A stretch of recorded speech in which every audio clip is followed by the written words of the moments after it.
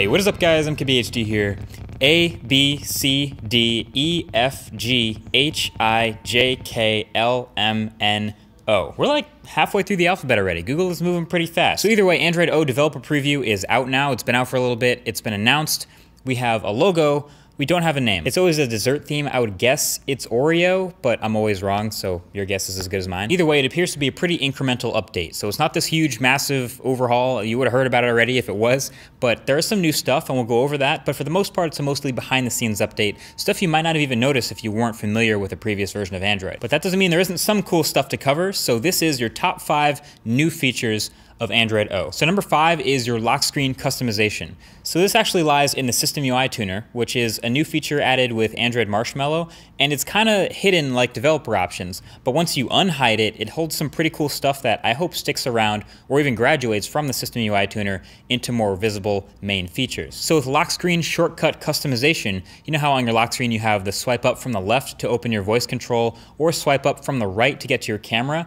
This actually lets you change those shortcuts to whatever app you want. So if you have some favorite apps that you launch a lot more often, you can go through literally all the apps on your phone and pick your favorites, and that will swipe up to unlock into whatever app you choose. So that can be pretty useful. If you text a lot or tweet a lot or Snapchat a lot, whatever you pick, those shortcuts will be on the bottom, and I think that's pretty neat. Now, number 4 is what I would call contextually aware text selection dialog. It's a terrible name, but it's way cooler than it actually sounds. So you know how whenever you select any text, just plain text on Android, you get a couple options to copy or cut or paste or select all. Well, now this selector is actually context aware. So if you highlight an address, a Google Maps link will actually appear, and you can hop right into Google Maps just from that selection. So if you have someone texting you a phone number, you highlight that phone number, it gives you a link to call that number immediately. So that's the kind of convenient stuff it's recognizing. I'm hoping it'll also work when I highlight a link. It'll be able to open that up into my web browser, but usually that's just a hyperlink anyway. But either way,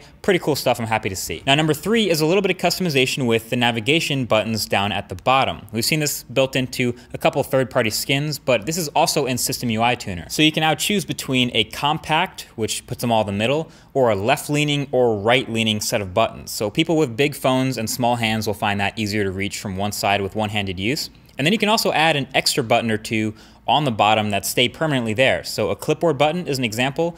Not sure if it's for copy and paste functions or just a permanent place to view your clipboard because it's not fully functional here yet. But the president is set, and it's pretty cool. I'd like to be able to add my own button there, whatever I want. Now, number 2 is a refreshed notifications panel. This is a subtle one. It's definitely a visual one, and you'll notice it if you've seen previous versions of Android. The icons up top in the quick settings are now a little bit cleaner. There's some new icons up there too. The thin lines underneath some toggles. But also check out that slick new animation for revealing from the icons as you swipe notifications down. That is pretty hot. And then you have a couple new notification behaviors. Seems like these get a little bit more complex every time, and that would be true, but it's not too crazy this time. First of all, the battery percentage is revealed with 1 swipe instead of 2. I really like that because I like seeing my actual percentage instead of just trying to guess based on how full the bar is.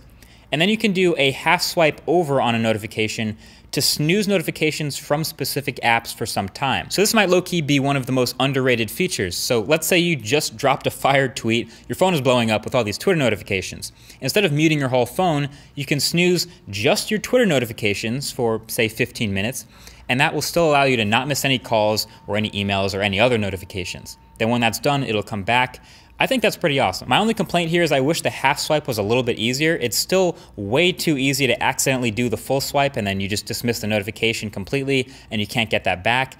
I did that a lot, but I still really like the ability to snooze notifications from just a single app. That is really cool to see. Now the last one, number 1, is a whole new settings app. And this one is maybe the only actual big redesign in the entire top 5, is the new settings app is a lot cleaner. It's visually overhauled. I think the old settings apps, and even on other phones besides the Pixel, was starting to get a bit overwhelming with the sidebar and the tons of settings, but now it's a lot simpler looking and it's a much shorter list, and the side-out menu is gone as well. Overall, it's a shorter top-level list, but you can still dive more into the actual settings or just use the search bar just to get to stuff that you know is there.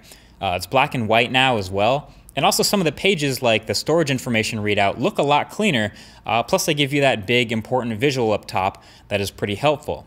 Same thing with like the battery settings, for example. It still breaks down by your most used apps, but you still get that big clean graphic up top for the percentage and estimated time left and power management tools. But yeah, that's it. There you have it. Those are the top 5, at least from what we know right now, best new features in Android O. Don't know the name yet, like I said, but we'll be finding that out pretty soon. And it's a developer preview, so this is still evolving. There will be new versions of it, and there will probably be new features added in the next couple months before it becomes official and rolls out to phones. Like, you don't get these huge overhaul updates every couple months, or it would be a little bit crazy.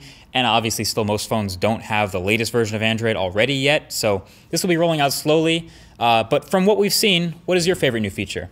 Let me know. Thank you for watching. Talk to you guys in the next one. Peace.